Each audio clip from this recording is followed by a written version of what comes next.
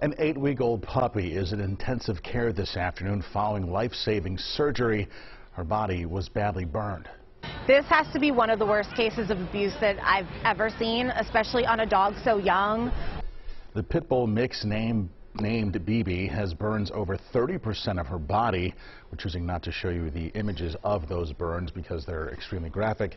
The dog was brought into Art City Vets in Spring Garden for treatment on Friday. The burns were consistent with either a chemical or a thermal burn. It's devastating. I don't know how someone could do this or allow this to happen to another living creature.